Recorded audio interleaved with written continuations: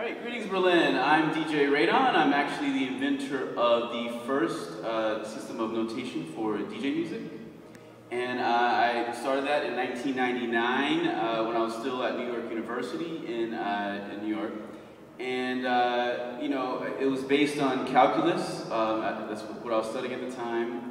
So it's a system of transcription for all forms of DJ music, not just turntablism and, you know, hardcore scratching.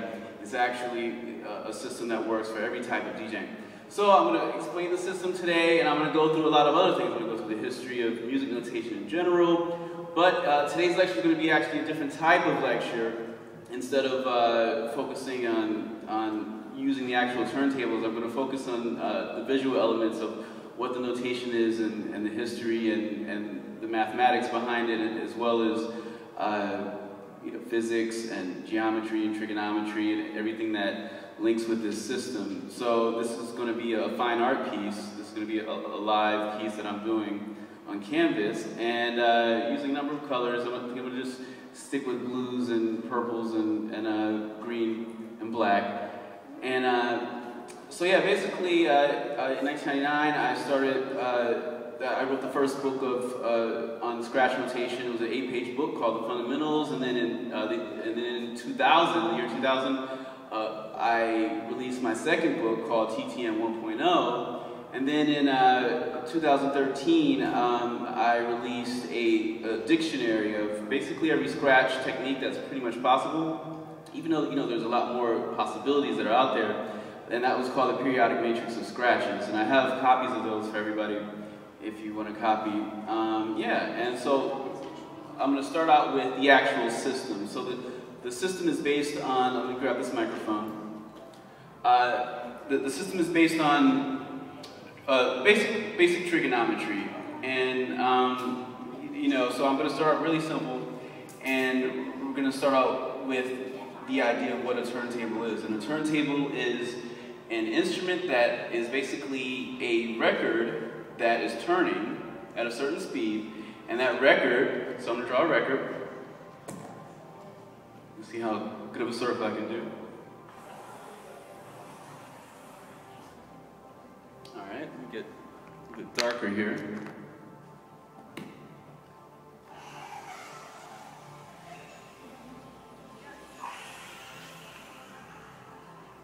Alright.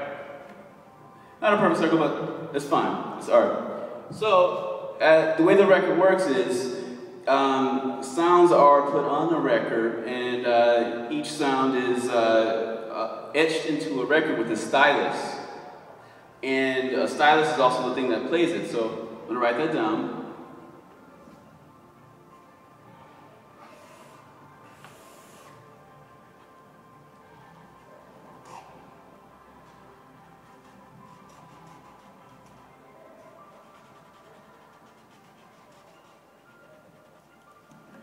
So, this is called a tone arm right here, and a tone arm basically, I'm just going to make it a little bit more visible, a little bit more clear.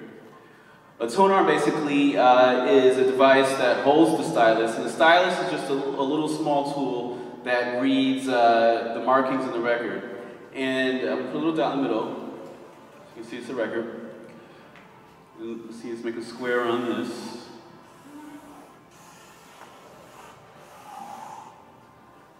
Alright, so the record, you can see, generally records are always turning this direction, which is clockwise. So as the record is spinning clockwise, there's a small stylus in the record that basically reads information. So the record's turning and turning, and it reads information. And the way that the information is logged on the record actually goes in a spiral. So the sounds basically go like this, all around the record, and then they end at the very center of the record. Usually there's a little bit of piece of tape in the middle, but yeah. So the way that it actually gets etched onto a record is also the same way that it plays off of a record also. It's basically, the sounds are connected to a device that records the sound, and then it records it onto the record the same way. It actually etches it on like a clear piece of vinyl vinyl is made out of plastic usually, but now we've got digital technologies that work in a whole other ways, but we're just going to start with vinyl. So the way that I developed the system is basically off of using geometry. And geometry is using shapes, so circles, squares, triangles, rectangles, things like that. That's basic geometry. So you can say that this is a circle right here. You can break the circle down into quadrants, as you can see.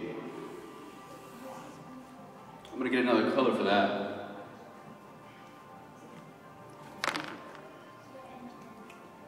So I'm going to use purple, royal color. So you can break a record down into quadrants, and each quadrant, you can say that this right here is 90 degrees.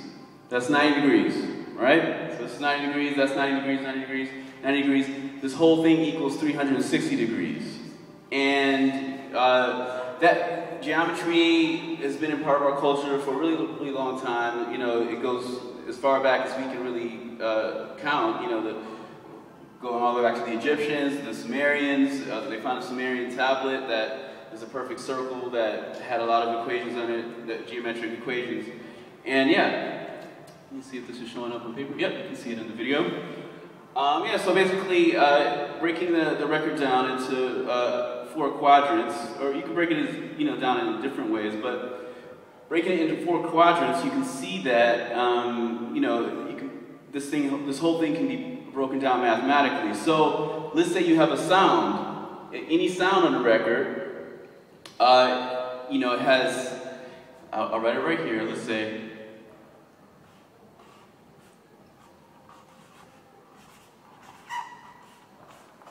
fresh. That's a common sound people use to scratch. And so any sound on a record will have a general number of degrees. So you could say, I'm going to use a different color. Use blue. So any sound that's on a record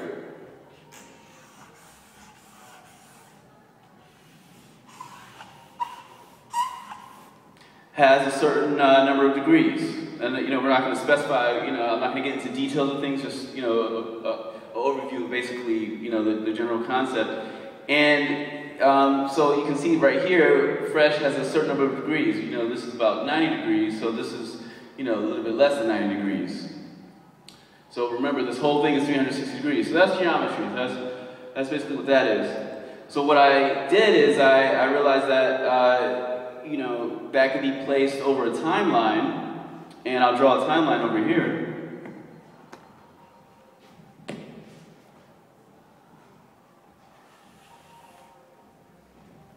So that's the timeline, and you know, and you can divide, you know, time into increments.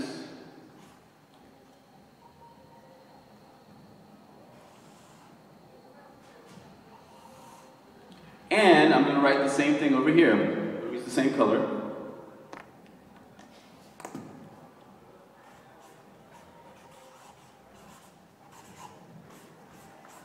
So we've got fresh right there. And so you see these are degrees right there. So the same thing is right here, and you can divide this up into increments, into degrees. So this is basically degrees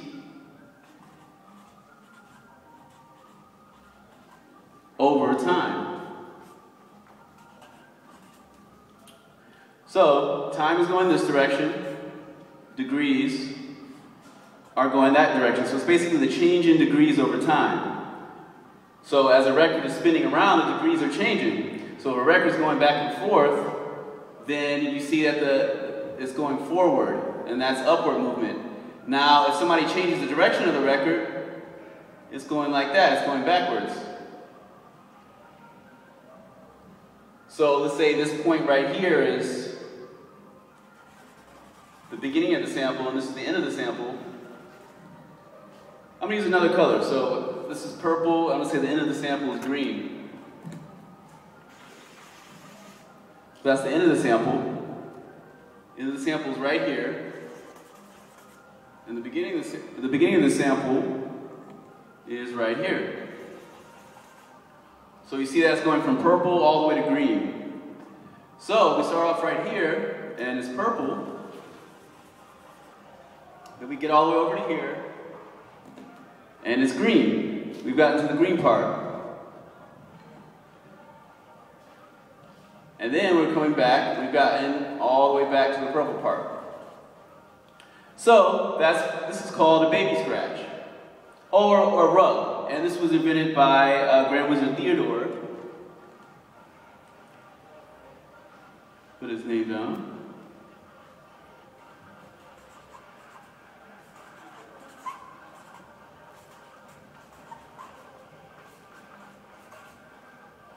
Alright, and I'll put Grand Wizard Theodore.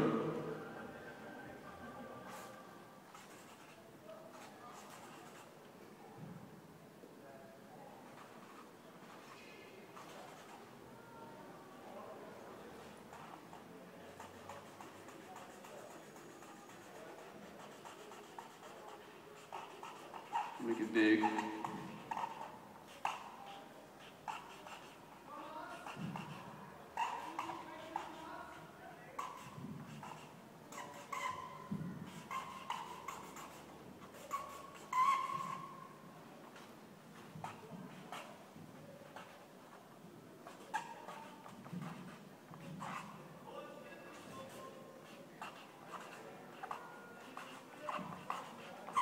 Okay, so that's that. So this is just what's called a baby scratch, and that's going forward and backwards movement. And there's a million ways to manipulate those. You can cut a scratch off for a period of time. Like I can start from the middle of the sample. I can start from the dotted line. I can start from right here and say the sample's going there,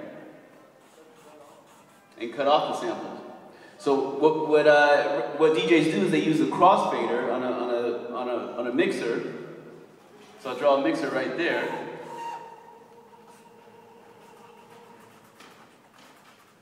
So mixers basically look kind of like this.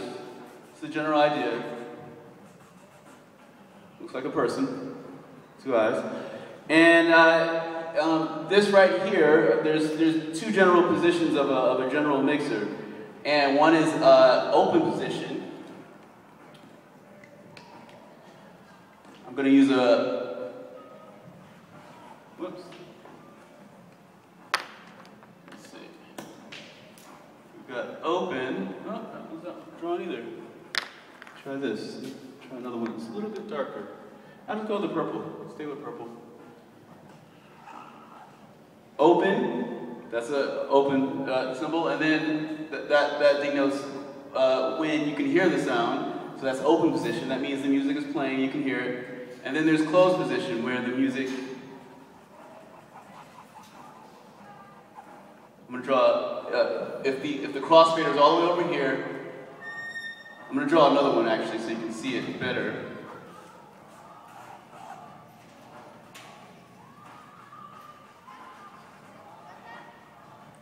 Another one.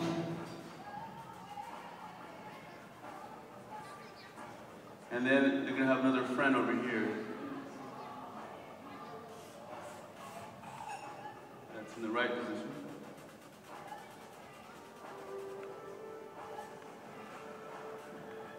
All right, so this is the mixer. So this is closed position.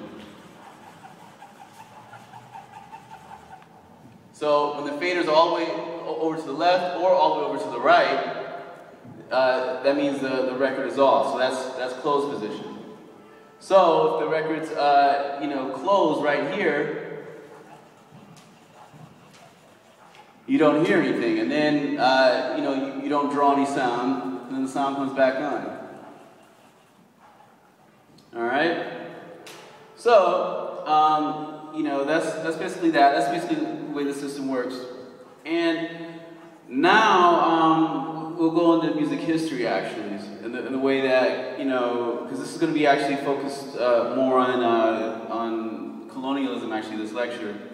So we're going to start off with music history, and the way that when people first started creating music actually, it was the Egyptians.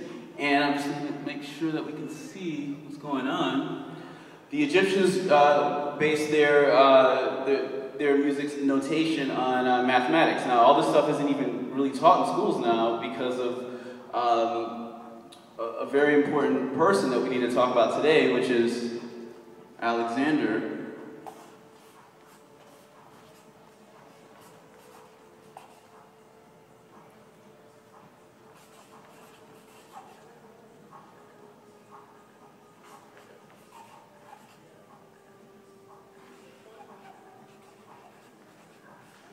Great. Now, we call him Alexander the Great because, you know, that's what they tell us, you know, in school, we'll call him Alexander the Great or Alexander the Conqueror. But, you know, he killed a lot of people and, you know, he did a lot of really bad things. So I'm going to cross out the great part.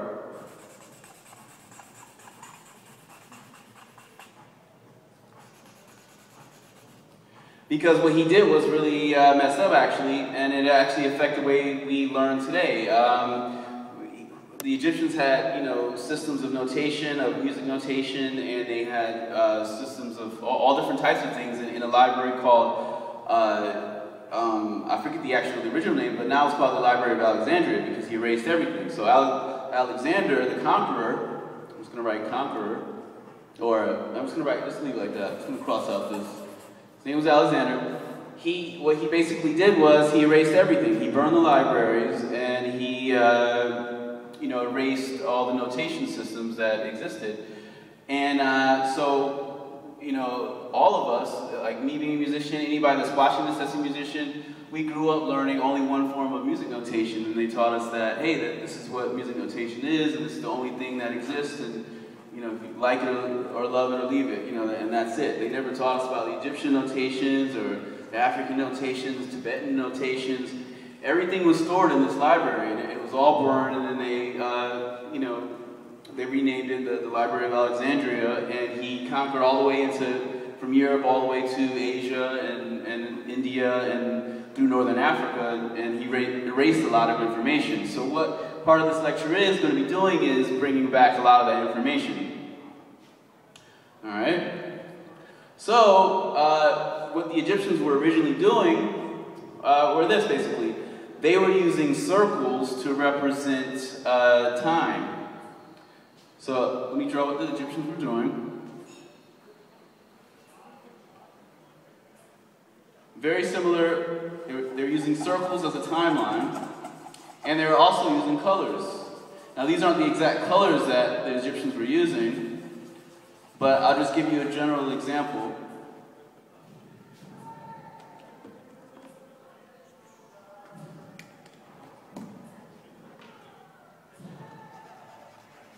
Well, this one's a really strong marker. I'm going to start using this one a lot more. So the Egyptians, they were using different sizes. I'm just going to go big with this.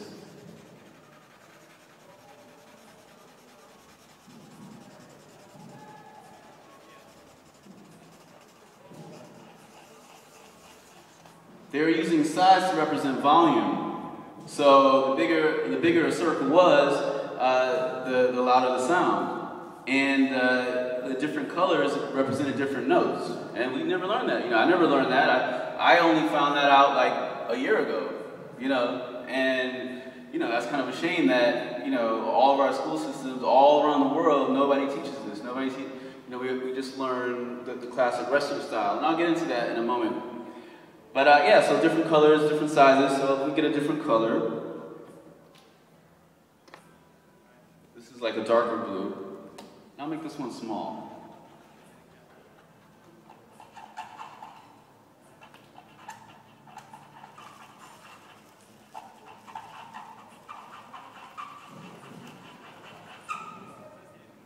So that was a lot smaller. And I'm going to write Egyptian next to it.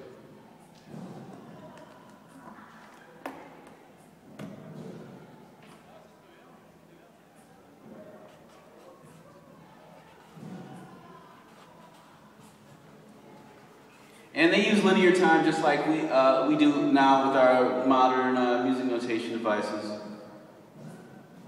So time was basically going from left to right, though they didn't draw a line.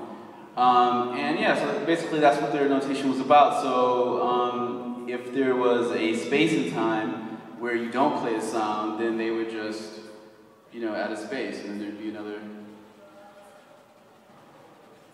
And then you can have a bigger one. This would be louder. So loudness basically equaled the size of the circle.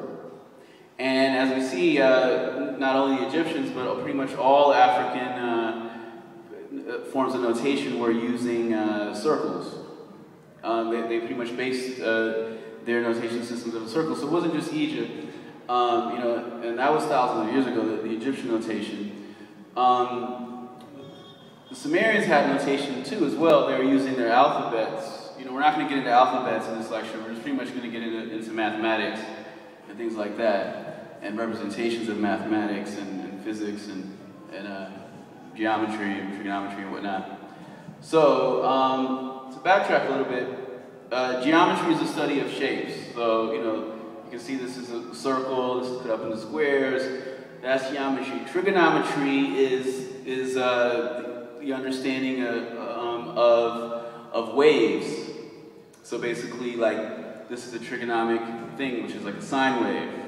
But once you start to cut the waves up, like DJs do, when they're cutting waves up, that becomes calculus. And so, you know, a lot of people get scared of calculus, but calculus isn't scary if you just think about it as cutting waves up. So this is calculus right here, just cutting a wave up. So, yeah, it's basically that. So the Egyptians, they, you know, they basically used astronomy as a guiding system, as well as other African systems, because these were the first. If you look at the whole universe, you look at the turntable as like a representation of the universe. You know, you can say that's a black hole in the center, and you know, gravity gets pulled towards the center. What the Egyptians were doing were, let me make this one a little clearer over here, because this one, let's see, make a big crossfader. This is supposed to be closed. There we go. So now that makes sense. So this is closed, that's open, and that's also closed. Those are three different states that the crossfader can be in. So this one's closed on the right side, this one's in the middle and it's open, and this one is closed on the left side. All right, so basically, yeah, back to what I was saying. You know, I just corrected a little mistake there. So yeah, basically, the Egyptians, they were looking at, if you look at the circular, the actual circle, you see that, you know, it can represent a universe, or it can also represent an astrological system. So, you know, or a calendar or a clock. So you can look at this as, you know, 12 o'clock. You know, or you could look at this as, you know, a zodiac. So they, you know, they had a zodiac and they were using the circles, and you know, they had different representations of gods around their zodiacs, and which we use in our modern zodiacs and in our modern clocks and whatnot. And so you can think of the turntable as a type of a clock too, since it's always moving. So basically, you can see that they were focusing on the circle. Now I'm going to move over to more Central Africa, or actually West Africa, like with the drummers and Yoruba drumming circles. They used a similar pattern. So I'm going to write Yoruba right here, different color.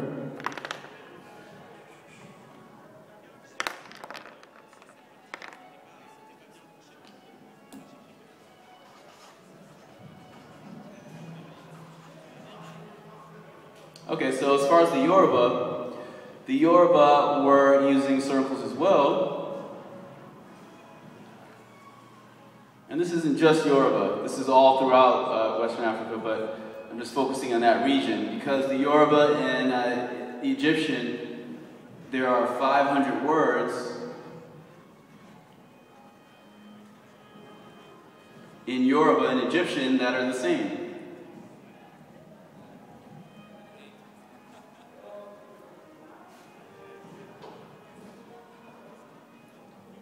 So yeah, there's 500 words in Yoruba and Egyptian that are exactly the same. So a lot of the Egyptian priests, after the fall of the Egyptian Empire, after Alexander, brought that on, a lot of people moved westward in Central Africa and even South Africa and Western Africa and the East.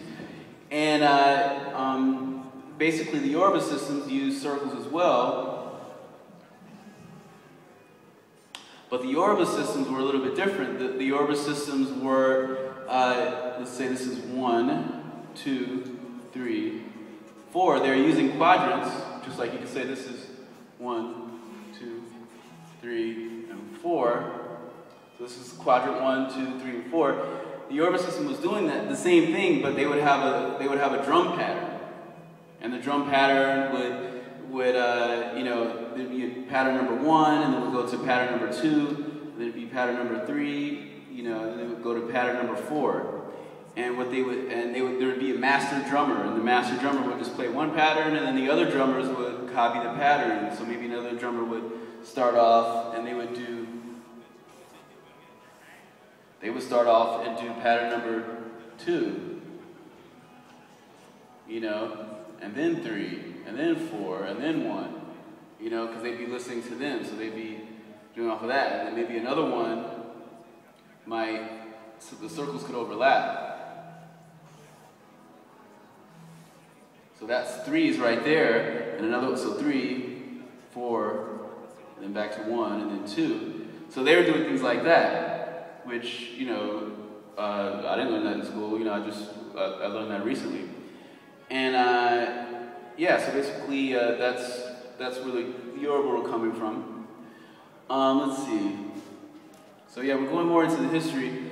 And so this wave-based notation is actually kind of interesting because the Tibetans actually use the same thing. The ancient Tibetans, not too far ago, just a couple hundred years ago, not necessarily thousands of years ago, but a couple hundred years ago, the Tibetans, right, Tibet over here,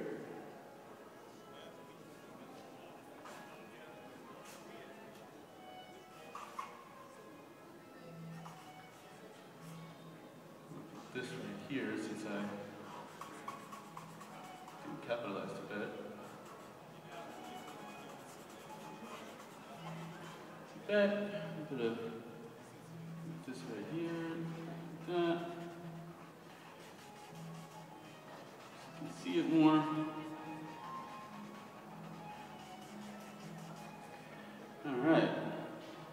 All right, so the Tibetans, they were doing chants and they were using waves.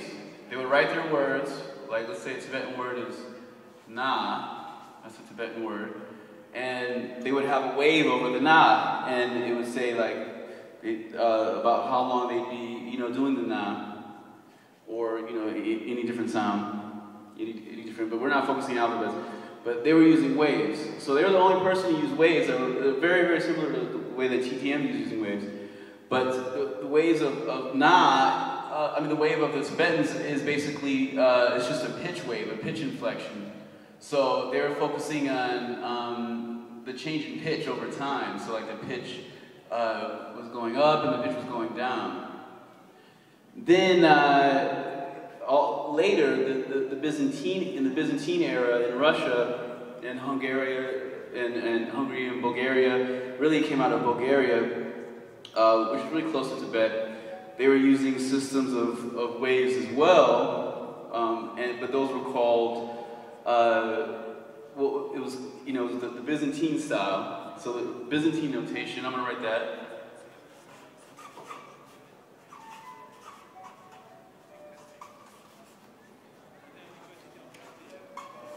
The Byzantine style was generally using lines. And they were using lines like that, and they had waves too, and they had all different types of things that they would put over whatever their characters were. So the Russians used it, Latins used it, you could put any language under here.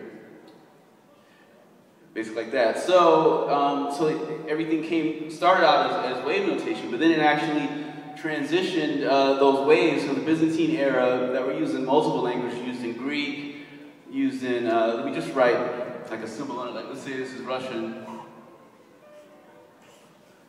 don't want to butcher Russian too much.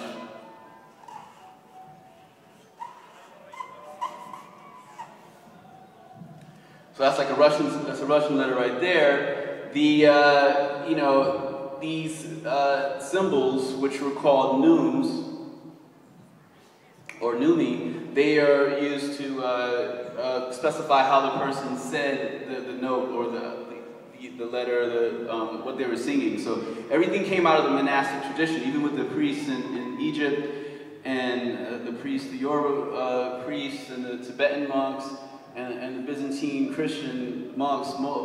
These were the only people that were writing music notation at first, were the clergy, well not clergy, but really the monks and the ascetic lifestyle, which is also interesting too, because most DJs, like take Grand Wizard Theodore, or, you know, they kind of live a similar lifestyle of being ascetic as far as turntablism, you know, because with DJs that have been really pushing the barriers as far as inventing new techniques, those are the ones that have been, you know, a lot of times competing in battles and things like DMC or the IDA or, you know, or ITF, which is now defunct.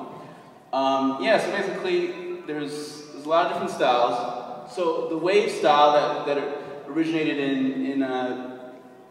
in Tibet and also in Russia and in the Byzantine and Hungary, and that region over there evolved into what we now know as notes. The waves were like this. They were more boxy actually, like squares. A little line there.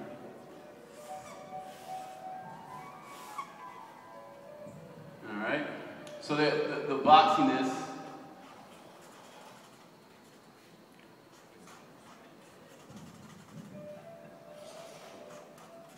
it started out like this. So this transitioned to this. They started out putting waves over the letters, and then instead of that, so let's say I put a character over here, like this is O. Oh gosh. So I'm going to write the O right here again.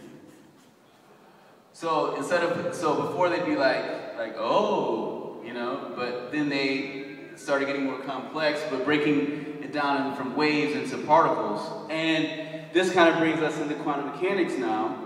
And quantum mechanics is a new field of research from the Western perspective, that it's the field of science that tells us that you know, matter can be particles or waves. So, you know, we always thought that, you know, matter was just particles at first, but then we, you know, kind of merged into understanding that it can be represented as particles or waves. So, that being said, you know, this transition from the Byzantine and Tibetan wave-based system into using particles happened not that long ago. It only happened, you know, in the past 1,500 years. So also these type of waves and accents are what we use now today, as far as like, let's say apostrophes and you know, symbols like that, apostrophes and you know, what are called diacritics.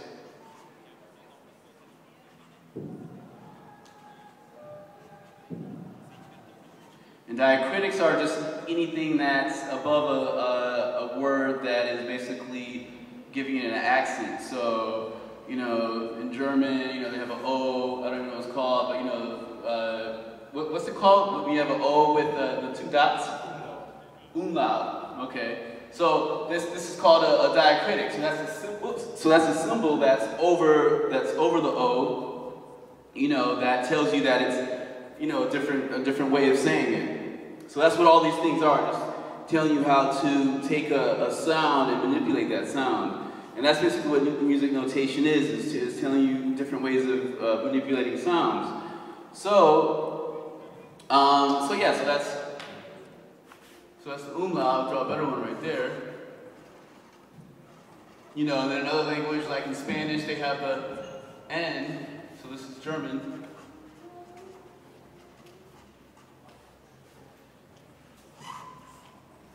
And in Spanish,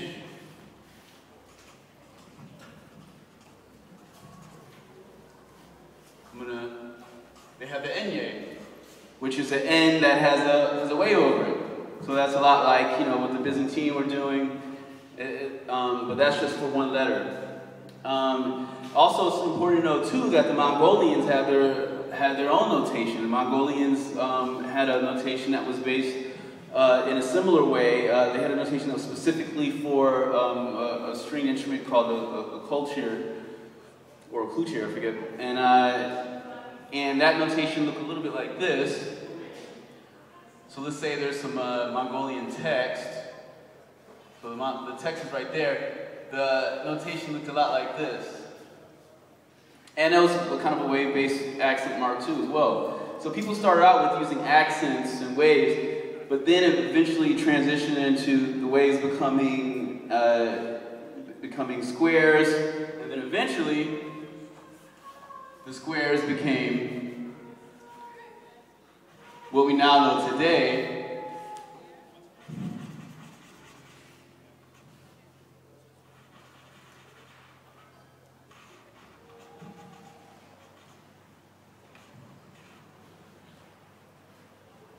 as, like, you know, Western notes.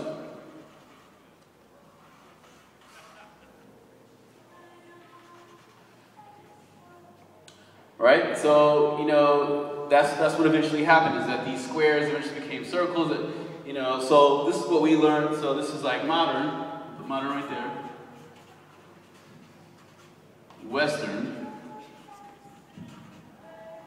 And yeah, so if you go to music school now, unless you're, you know, in some really advanced collegiate study program that's maybe teaching you some of these things, they'll probably like teach you Byzantine and, you know, something else, but generally you're just only going to learn that. You're only going to learn one different style. There's, you know, there's a million different styles. And that's why I grew up, my first instrument was the violin when I was playing at age 4. And, you know, and then I moved on to the recorder around junior high, and then I moved into the trombone. And when I was, you know, doing trombone, you know, the trombone's a slide instrument, which means the pitch isn't ever a fixed pitch. You know, and they were telling me like, hey, you know, use these notes that are these static symbols, and I was always just kind of like, I never liked it. You know, I learned it, but you know, I never liked it. I always felt like a disconnection. And so I wouldn't even, most of the time I would just memorize the piece, and I was just like, yeah, I see the notes, and you know, but it, you know, the instrument's always a sliding instrument, so you know, I just kind of got separated from that. And then I quit my high school jazz band in the middle of high school, and I just started, you know, DJing. I saw the movie Juice, Omar Epps and Tupac, and that, you know, that kind of inspired me to be a DJ. And then I started seeing the DJ battle DMCs, seeing those tapes, buying those VHS tapes back in the day, because we didn't have YouTube or any access to everything that people do now. And yeah, I started doing that. And you know, so then so 1999 is when I came up with this. So in 1999 I wrote the 8-page book called The Fundamentals, which you can download for free. I'll put a link to it with this video. And you know, so that was just based on you know using waves. And I hadn't even seen any of these. I had never heard of the Byzantine stuff, the Tibetan notation, the Yoruba, the Egyptian, all the diacritics. You know, I had never ever heard of that. And also, it's important to know Arabic uses the diacritics as well. So you know, I'm going to put that over here. I'm going to write Arabic.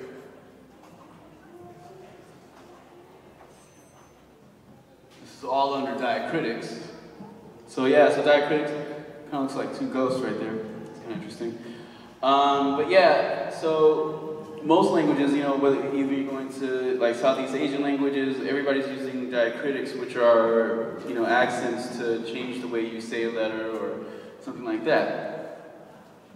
Yeah, so I never learned these things in school. So I'm like, why did I never, you know, learn these things in school? You know, in school they taught me that. I remember one of my teachers. She said that Ethiopians Egyptians, they weren't African. And you know, I'm actually wearing a shirt I got in Egypt, and you know, I was in Egypt, you know, everybody's African, you know, it's part of the continent of Africa. But you know, there was a big movement, you know, through colonialism, which was an extension of, once again, Alexander, and you know, Alexander the Conqueror, because I'm not going to call him the Great, and you know, in erasing the history of non-Europeans, you know, we've been raised in a Eurocentric society where pretty much worldwide we're taught that every major invention, every major technology, anything that deals with art or science or technology was only invented by Europeans. But actually we're finding out now that, you know, of course that's not the truth, and all that was erased, you know, not too long ago, and still being erased, you know, whether it was, whether it was Hitler that was, you know, burning books or whatever, you know, he was taking on the same principles that Alexander the Conqueror started, because Alexander the Conqueror was actually the one that, you know, started appropriated the ancient Aryan symbol of the swastika.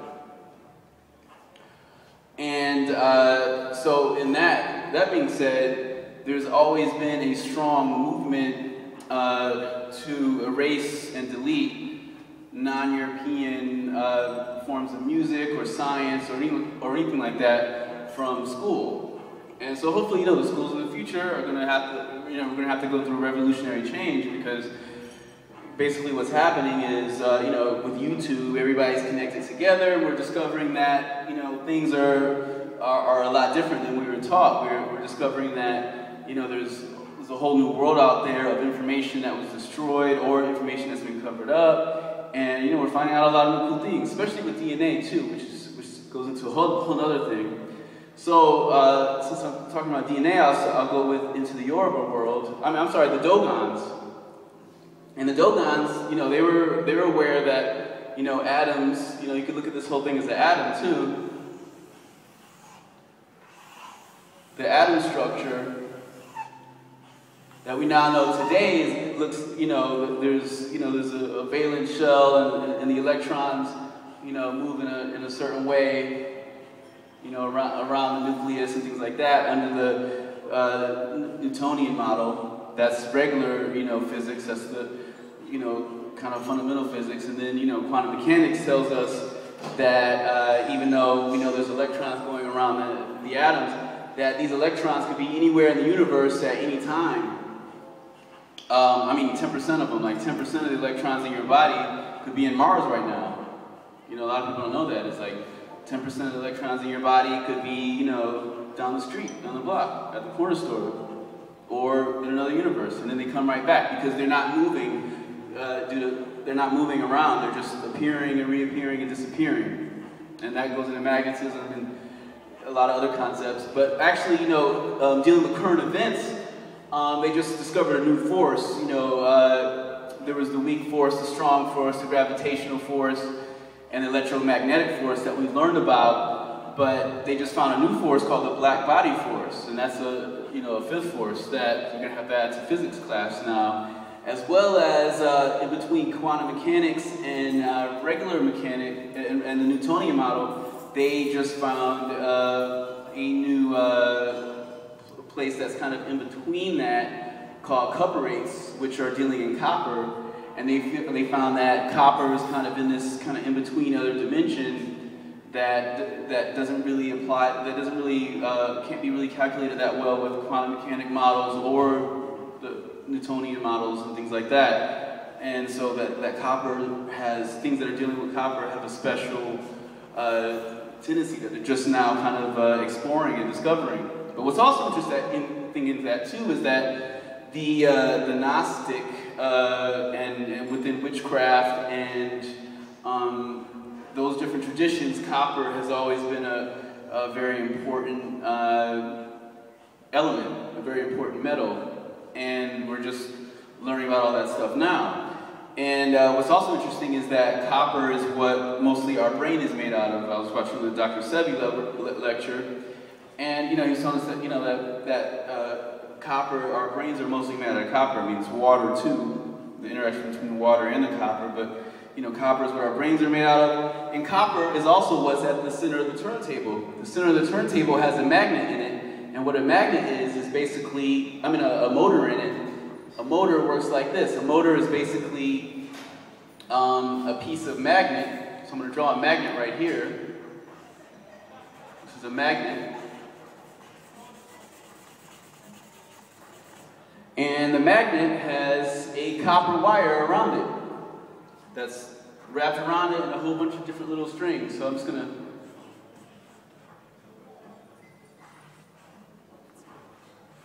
go like that.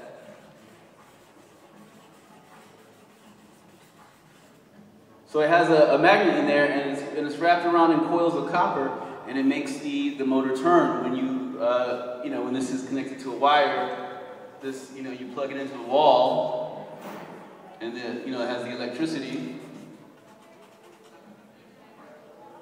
I'm going to plug it into a wall. All right, and yeah, so basically that's that stuff. So let's move into some other things. Let's see how I'm doing on time. Oh, 47 minutes. All right, so 47 minutes. Okay, so now modular synthesis. So what modular synthesis is that really cool programs like Reactor by Native Instruments. Also, there's Max MSP, things like that, or just, you know, like within the rock music tradition, you know, it's very common to use patching and using a lot of, like, using 10 effects pedals and linking those effects pedals together. And that's kind of similar to the Yoruba tradition of overlapping these concentric circles and overlapping patterns to affect the other patterns in different ways. Because maybe, you know, you have this one master drummer is the master sound, and then it's going, you know, into a bypass and being affected and you know, doing different things in different ways. And that's kind of how, you know, modular synthesis, you know, relates to all of this.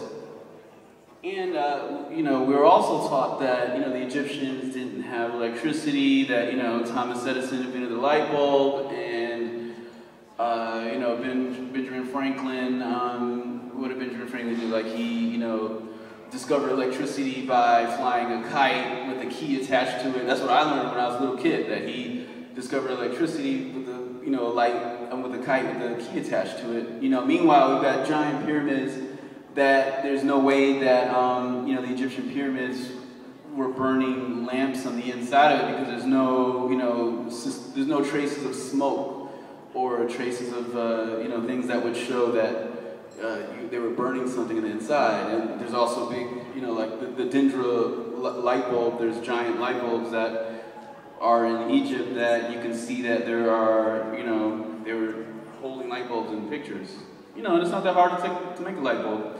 They found a, you know, there's the Baghdad battery. You know, they found an ancient battery, and all you need is just two elements. You just need a bit, you know, an alkaline and an acid, and you put those together, and you make a battery. You can make a battery out of orange. You can make a battery out of a lime. You can make a battery out of a lot of things. So, you know, people could make batteries out of fruit, out of all different types of substances. So that being said, we're going to move into colonialism in general as it relates to genres. All right? So I'm going to draw a little list right here. Use this color because it's the strongest. What is that light blue? Here we go.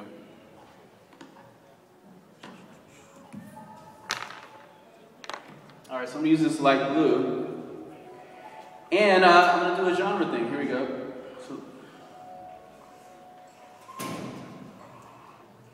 So, I've always thought of this, like, you know, why is it that, you know, you say you have somebody like, an artist like Aaliyah, rest in peace, who's, you know, making music, who, you know, was working with Timberland and making, like, really electronic music that's really out there, really new styles, using acid, acid as in, like, a 303, you know, acid, that type of style. You know, on that one song of hers, I think maybe that was We Need a Resolution, they were using acid in that, using a 303 and using, you know, Timbaland was one of the first to use a lot of techno drum kits in the down tempo.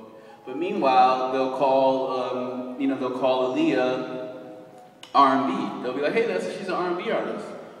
Okay, and then they'll say, oh, well, you know, Marvin Gaye, who was using, you know, live drums and, you know, totally different sounds, guitars and basses and things like that Timbaland is totally not even using, and Aaliyah wasn't using, they'll call that R&B as well. And that brings us to the topic of genreism and genre segregation. And what that is that back into colonialism and bringing it back into Alexander the Conqueror, they realized that if you can divide a people, you can conquer them. So a lot of times, most genres that are, you know, that came about in our society aren't actually based on the actual style of music. Most of the time, the genres are actually based on political things, on racial things. So a lot of people don't know when jazz music first came out, they started calling it jungle music. Now we call jungle music, you know, sped up breaks and things that are residing like in a BPM between like 150 beats per minute and like 185, 190 beats per minute. And it's like fast breaks or upbeat, you know, drums, and we call that jungle. But back in the day, you know, when swing music first came out, the press, the racist press at the time was like, this is jungle music. You know, the Jungle Bunnies, they're making jungle music, and they were calling that jungle at the time. So genre, you know, isn't necessarily just about an artist, a group of people coming together and calling their music a certain movement. A lot of the times, genre is used to segregate and keep, maintain the status quo and maintain European superiority, like back to Alexander the Great. So back to Aaliyah and Timbaland, you know, we know Aaliyah and Timbaland are making totally, you know, revolutionary, crazy music, but they still call it R&B. And then, you know, 5 years later, somebody comes out with something else that sounds totally different, they call it R&B. So they're basically, so I'm gonna write Euro here. I'm gonna write African here. And so within the African world, they get R&B, and I'll put rap, and I'll put reggae. It's funny, they all start with R's. And jazz. So basically, what genre segregation means is that whatever you do, if you're an African artist, or I'll put world. Whatever you do as an African artist, they're almost always gonna call you one of these 1, 2, 3, 4, 5 categories. Meanwhile, if you're European and you're doing the same things, you can get a million different categories. You know, so because if let's say per se Aaliyah was, you know, of European descent, and she was making the same music, and Timbaland was making the same exact sounds, if the press is usually who labels the music, you know, magazine writers, and most of those writers are coming out of England too, and you know, there's a strong, you know, connection with, you know, the Latin Empire and the English, going back to Alexander the Conqueror once again. And so, you know, let's say somebody's an artist of, let's say they're coming from Nebraska and they make a song that sounds just like Aaliyah, then they're not going to call it R&B. You know, they're actually going to call it, they'll be like, hey, this is dubstep. Because, you know, if you look at the, you know, programming of dubstep and things like that, you know, it's the same thing as, you know, the crunk music, the Dirty South, and the trap music and everything that's, you know, really popular right now. So, yeah, so basically, let's say you take another genre, like let's say you take IDM. And that was a word made by the press, like, I don't know, maybe 10 years ago, late 90s. They made it up in the late 90s to describe, like, Efffects Twin and Bjork and and all like making electronic music that has beats that are kind of always changing and a more of an organic feel to it. But they would never include African people in that genre. So if an African person did make music like that, they'd be like, "You're broken beat." So if you're Euro, you're IDM. But if you're not, if you're African, you're broken beat. So I'm gonna write broken, and that kind of has a derogatory sense, like, "Hey, the beat's broken." So IDM stands for intelligent dance music. So it's kind of like, hey, well, these producers, you know, like Efffects is one of my favorite producers. I mean, and he's probably influenced, you know, me a lot. Same Square Pusher, the whole Warp sound. You know, they've had a really strong impact on the world. And those producers, what they were doing they were, you know, basically making beats that that were a lot more organic than general techno. General techno was just going by certain sequences and patterns that were just repeating and looping, but they were making, you know, sounds that weren't repeating and looping, putting a lot of reverb on stuff, or, you know, making things a lot more textured, and they were calling that intelligent dance music. But, you know, when African people do the same thing, they would say, "Oh, that's intelligent dance music, that's, you know, broken beat music." And if you go to, if you look up the works of Frances Cress Welsing, she actually wrote a document called the ISIS Papers, and in that she said that the main fear that came from Alexander the Great and the reason why people want segregation is because of fear of genetic annihilation, the fear of, you know, let's say if everybody came together, you know, different countries might start looking more like Brazil or the U.S., where, you know, you have mixed people of, you know, a lot of different places, and the fear of, you know, basically white superiority ending by mixing with everybody. So genres have always been a device to segregate people and to, you know, keep people in a certain box, keep these kids dancing in that rave and keep these people dancing over here, so that, let's say they want to shut down, if they want to shut down the thing, like, you know, we know that in grime music, which is a subset of hip hop, techno, you know, really fast hip hop that was pioneered by people in the UK. The UK government was totally against it. They actually, there was a rhythm called the forward rhythm, and the forward rhythm, they banned it. They said you can't play it because maybe somebody got stabbed at one club, and they totally banned it. And they said you cannot play that song.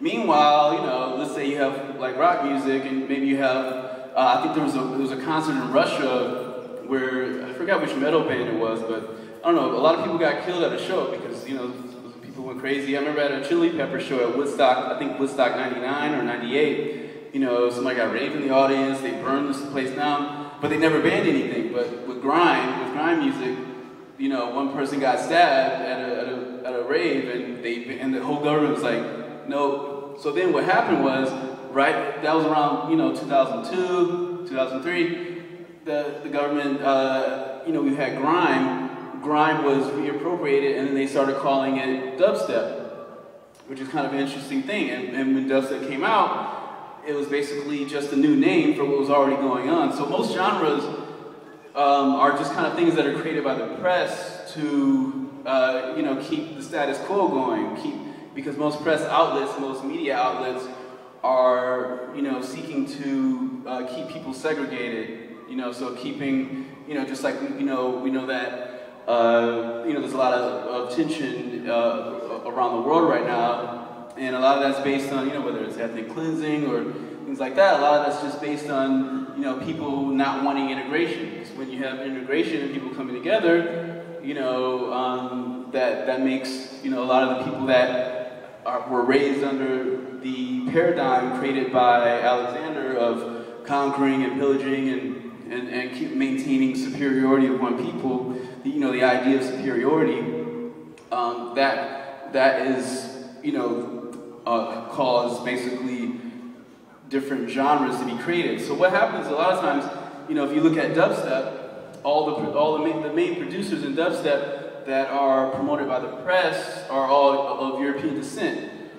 And then, you know, they'll use like a token, like a Bingo, who's a very, you know, talented producer, but, you know, it's like, why can't Bingo be called grime? Or why isn't, you know, because grime was down-tempo and up-tempo as well. You know, because we know that there's the baseline house movement and the baseline down-tempo movement. You can look at it as baseline crunk or baseline trap. Those things were happening at the same time. So, you know, Wiley, who's, you know, the father of a lot of grime music, he was doing up-tempo stuff and he was doing down-tempo stuff, you know, ranging from 120 beats per minute all the way to maybe 150 beats per minute. But, you know, when people first started saying dubstep, that was the same time that the UK Crown was totally against grime and fearing, you know, the integration. So let's backtrack a little bit to jazz. You know, jazz and swing music was doing the same thing. It was bringing people together, and you know, same as rock and roll. We know that, you know, I'm going to put this over here. Rock and roll.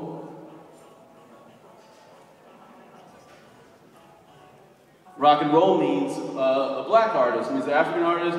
They're using saxophones, you know, they're using guitars, and, you know, Chubby Checker, Little Richard, people like that. But then it was appropriated. We're going to get into, so now we're getting into appropriation, because anytime you're conquering, like Alexander was conquering, you're appropriating, you're either stealing, pillaging. So most, you know, if you look at today, most genres were actually created by African artists, be it rock, jazz, techno, dance techno, because we know Kraftwerk and, you know, Musique Concrete out of France, they began the actual, like, experimental techno, not dance techno.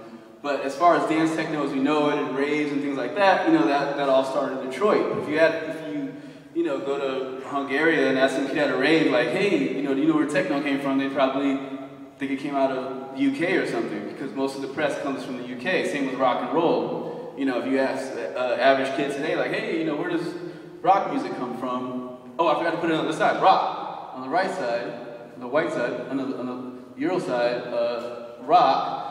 If you say rock, people don't think of African artists. They think of, you know, Alice in Chains to, you know, Pink Floyd or whoever. So, and even if you take, let's say David Bowie, who at the time, a lot of times he was making, like, during the 70s, he was making really funky stuff. He was making funk. But they wouldn't call it funk because he was Caucasian. Because funk was another category where it's like, oh, funk means African. And notice how, like, a lot of the African terms are like, oh, it's funk, it's broken, it's funky, smelly, you know, it's a lot of times grimy, you know, it's a lot of times it's derogatory terms. We'll put grime down there. So, so basically, you know, we got rock and roll, we know that was appropriated. If you look at groups like, you know, the Osmonds and the, you know, the Jackson 5 came out first, and then you know, the racist people that were controlling the media and the entertainment industry at the time said, well, hey, we don't want everybody integrating and going to the same parties and having babies together, so let's, you know, create the Osmonds. Let's create something so that, back to Francis Quest Welsing's ISIS papers, you know, the fear of people mixing together and having babies causes people to want to, you know, divide people and separate them from each other. So that's why, you know, these genres are created to separate them. So it's like, why can't rock and roll just still be called rock and roll? But it's like, no, rock and roll is something different. That's from the 1950s, and it's African Americans, and, you know, it's a different sound. Whereas, you know, rock is only Caucasian. Or so then, let's say you take another thing like new wave music. You know, from the early 80s, you know, you got groups like Depeche Mode and, you know, amazing groups like that. If that group is African American and did the same sound as like a Depeche Mode or whatever, they'd be called R&B again. So a lot of times with African artists, there's these big giant categories, you know, that range 50 years, but with Caucasian artists, there's never a big giant category that, you know, goes 50 years, you know, because it's like R&B. They've still been saying R&B for like 50 years, and the sound, the sounds in R&B have nothing to do with each other, except the only thing that's the similarity is the race of the people that are making it. So then you can infer from that if the only similarity is their race, then it's not actually based on the structure of the music. It's actually just based on the people's race. So like we'll move to another genre, like let's say like even like Kuduro started coming out. People saying, oh, Kuduro, it's like African techno rhythms. But then it's like, okay, well, let's make, UK funky, or now they just created EDM. And I'll put like EDM over here, which it means electronic dance music, which, Wayne Atkins and Derek, whatever, all those guys, like all the Detroit guys, they were making electronic dance music, and almost all techno is electronic dance music. So that genre, the name of the genre doesn't even really mean anything. It's like, what is electronic dance music? And so basically electronic dance music just means modern Caucasian electronic producers that wanted to separate themselves from, the dubstep movement, because now they're like, oh, dubstep's dead, and at the time when grime first came out, the press was like, grime is dead, but, it's still really big, and it's still really part of, UK culture.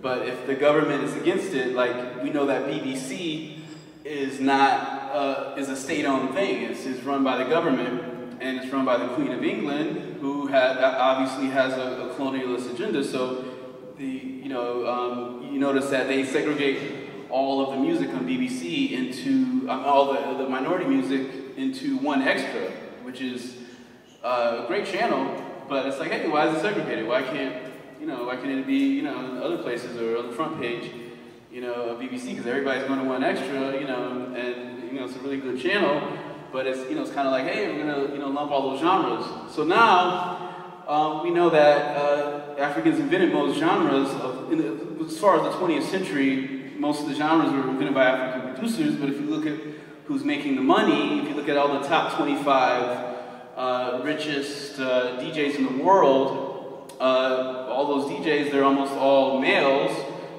and they're almost all, Caucasian, or of Aryan descent, like, it's like Tiesto is #1, and, all those people, they're making millions and millions of dollars. Meanwhile, the people that are producing all this stuff, a lot of times they go into obscurity. Sometimes they make money. So now I'll bring up Anthony Braxton. Anthony Braxton was he's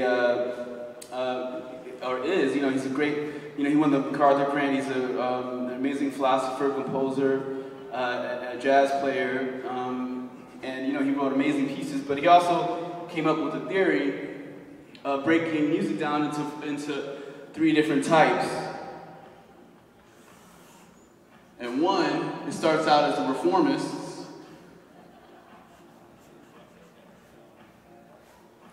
Made a weird E. Look at that. I'm getting tired of seeing.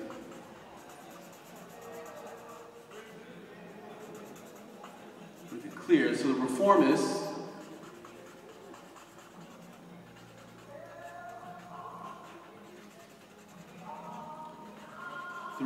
are the people that create stuff. The reformists usually don't get paid. The reformists are making ideas that are so like unpalatable usually to the masses that let's see. The reformists, what it is right there.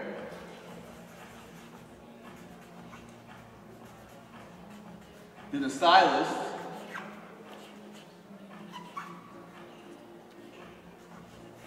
And then the classicists.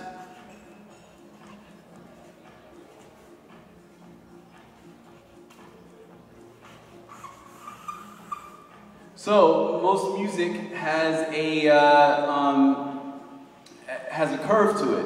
So the reformists start out making a type of music, a new style, and then the stylists usually come in and build off of that and capitalize off of it, and then the classical people come in and just repeat it forever, and then then people then things branch out to new genres.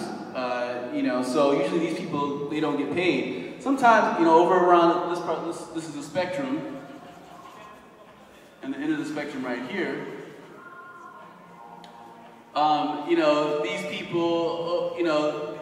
These people that are totally reformists, that totally make new ideas, they usually never get paid. But then some of the bigger reformists can make a lot of money. Like Efffects' twin is obviously a reformist, and he gets paid. Like I played a festival with him.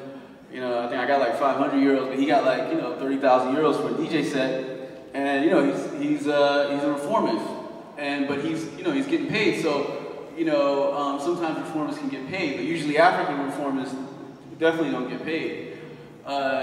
Usually a lot of times within the industry, African reformists usually only get paid when they're old, when it's like, okay, yeah, we knew you did all these things that were amazing when you were young, and then people start to give them accolades when they're a lot older. So, that goes for a lot of the original Detroit techno producers who created most of the genres that people are still doing today, and just making up new names, even though it's still the same genre. It's like, within hip-hop, you've got a million different sounds in hip-hop, and we still all call it hip-hop. Meanwhile, within the electronic world, there's a million genres for the same thing. It's like, how many different types of house or techno, can you call it? And a lot of times what people are doing is saying like, oh, well, this is, that's Chicago house, that's minimal techno, that's, deep house, that's tribal house. But the thing is that, usually what happens is that, all those, it's kind of, all those lines and genres that are being created are used just to make more money and used to keep, one group of people in power. So back to this Euro side, so I'm gonna put all these different things. I'm gonna put minimal techno. I'm gonna put minimal, there can be a million things. I'm just gonna put just rave in general. There's a million different genres. Like let's say you take the idea of trip hop. It's like they made up the idea of trip hop, and then but meanwhile, people that were doing hip hop were doing the same exact sounds as trip hop. It's just that English writers wanted more English bands to be big. And instead of wanting to include them within the hip-hop nomer, they, wanted to create a genre. But back to what I was saying about colonialism and genres and appropriation, I'm going to draw a circle for each genre. Like, let's say you have all these different genres. These are all different genres. These circles are different genres. And then let's say you have these, like, so let's say you say, okay, these are the African genres, and then these are all the genres that Europeans get. So like, let's say you're having a rave and you got a different room, and usually it could be a different room, it could be a different section in the record store.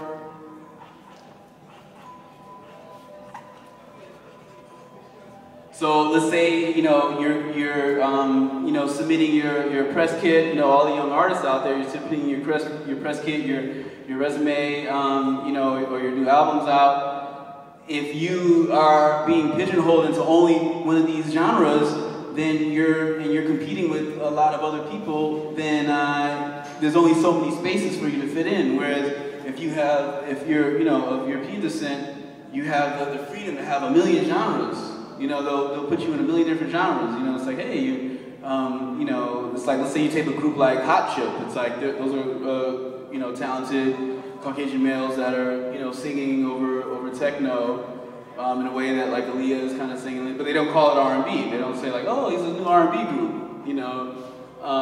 They'll say, like, hey, this is, some new type of, post-minimal industrial rock, and they'll call it, something else, and then so Hot Chip gets money from this category, and then it's like, oh, these guys, they get money from that category, and Boys Noise, they get money from this category. Meanwhile, it's like, oh, there's only one black techno position. It's like, oh, okay, one Atkins is getting his money from that, but then all the other producers, they can't get into this category. So a lot of times, you know, if you African artists that are doing like really new sounds, if they don't fit into R&B, rap, reggae, or jazz or world music, they're not getting gigs. They're not, because all the people that are running the festivals, you know, most of the festivals, if you look at all the top festivals, be it Coachella, you know, be it all the top booking agencies like the Tom Windish agency that has a monopoly in the US, almost all the artists are all males and they're all Caucasian. So that means women are being discriminated against and non-Europeans are being discriminated against. And that's, you know, all around the world. But, you know, what they'll say is that, oh, they're not being discriminated. You know, there's big festivals, reggae festivals, and there's, you know, these hip-hop festivals, you know, which is great, but, you know, there's not a lot of integration within the music world still. You know, if you go, most festivals are very, you know, segregated. So let's say you take, like, within Europe, there's a lot of Turkish population anywhere. You know, I don't see, you know, Turkish, you know, raves in the Turkish sections. You know, they never have the Turkish or the Moroccan or the, you know, African sections or whatever. Usually, you know, it's very, very segregated. So, that being said, let's move back into the classical and the style and the reform. So the reformists create stuff. The stylists, take what the reformists do, and they create kind of a style. And this is all from Anthony Braxton. I'm going to write that underneath, because he's a really important figure.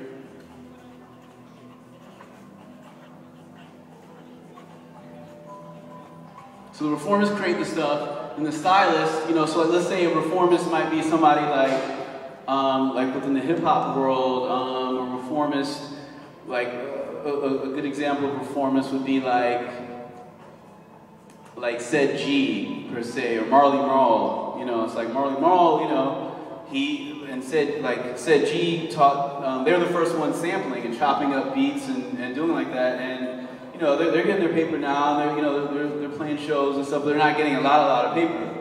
And you could call them reformists, because nobody was using, you know, people were looping tape at the time, like, you know, the 80s and stuff like that, but nobody was just, you know, using a sampling machine to just totally make new beats. And that was a totally new thing, a totally reformist type of a thing. But then let's say you take somebody like Madlib, who makes a lot more money than they do, and so he was able to build on top of what they did, and you know, he made a really cool style out of it. You know, but you could even say that Madlib kind of came after RZA, and that RZA, you know, made, you know, usually like where the stylists and reformers come over here, they probably make the most. You know, like it's kind of like a bell curve. You know, it kind of actually relates with this curve right here. And the, you know, reformists actually, I mean the stylists, you know, let's say you put RZA right here, you know, Madlib could be right here. I'm gonna write RZA.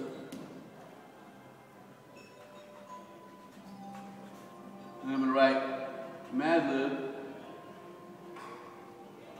And then you go into all the people that they just listen to Madlib, and then they, you know, want to be like Madlib, so then they make beats and it becomes, you know, classical music in the sense of like they're searching for a classical, you know, 90s hip-hop backpack sound that, you know, was pioneered by, you know, by these certain people from a certain era. So all these things, the reformism, stylism, and classical sections of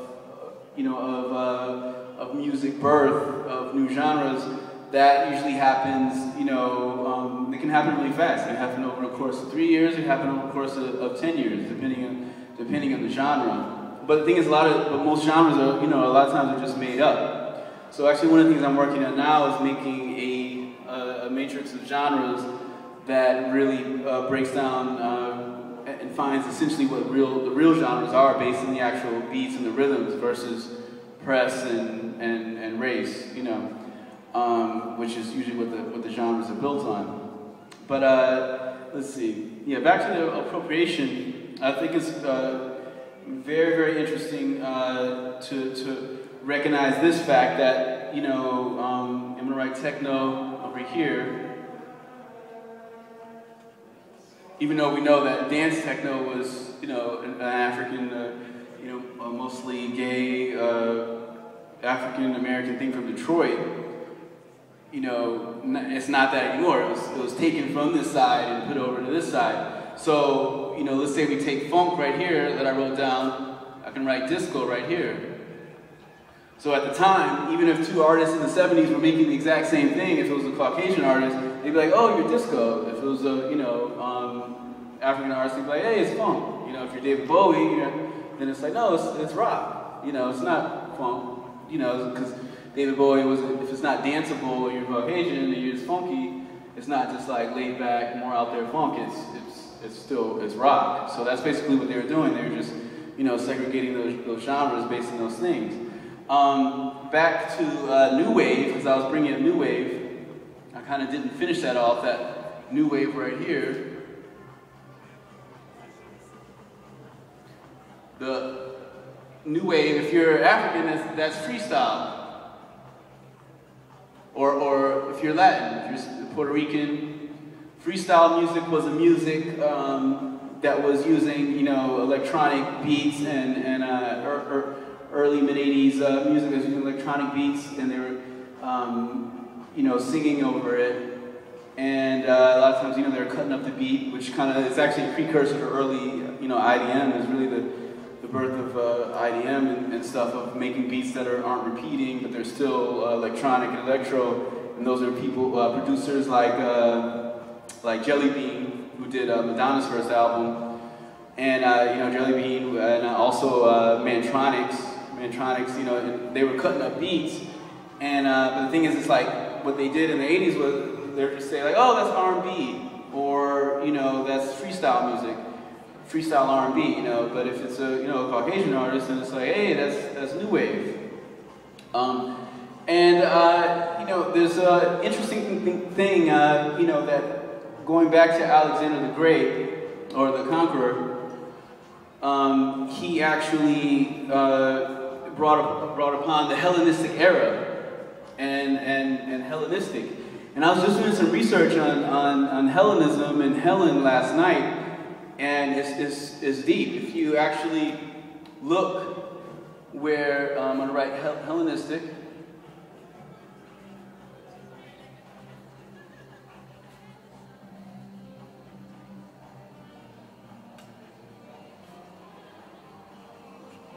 Era, within the Hellenistic era, that was the spread of Alexander's conquering all around the globe, all through Asia and through Europe and northern Africa and into northern India.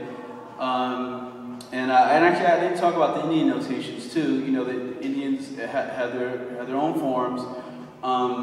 You know, the Tamil, the Southern Indians, the Dravidians were the, you know, DNA-wise, it's been proven that they are the original, you know, Indians, and then, you know, the Aryans, the Iranians, and more Europeans conquered later and co-opted a lot of their systems. So all the Sanskrit and all that actually comes from Tamil, Sumerian linguistics and whatnot. You know, so started going all the way back to the Aryans in India conquering the Dravidians and the Tamils, the natives of India, and appropriating their language, which was Sanskrit.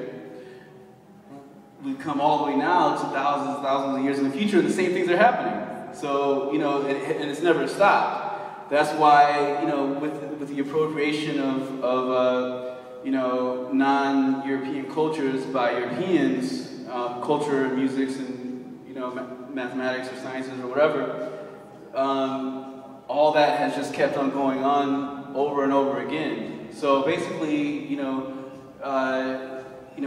that's kind of why I kind of focused the lecture on this point, being in Germany as we speak, because, you know, a lot of the history of where we are now, is a great example of that, and burning books and whatnot. And now it's not about burning books. Now it's about, you know, making blogs. Instead of destroying somebody else's information, it's more of just making your own marketplace where you can make 1,000 different things and belittling somebody else's information, or not hiding somebody's information. But I just found here, let me see.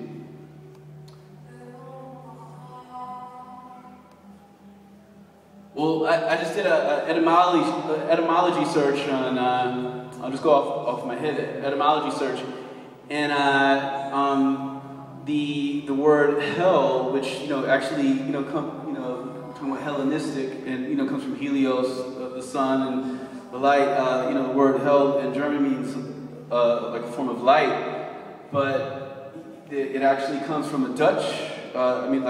There's a Dutch meaning of it that means to cover up. And if you go to the etymologydictionary.com or just search Google etymology online, the etymology dictionary is a really powerful dictionary, because most dictionaries now only show us a meaning that goes 100 years back or 50 years back. They're usually not showing us the meanings of words that are going 500 years back or 1,000 years back. But the etymology dictionary says that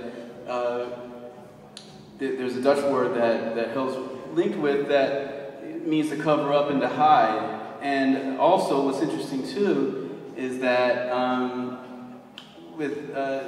if you look up Helen, just the word Helen in the Oxford Dictionary, the word Helen in the Oxford Dictionary says, let me open it up right now.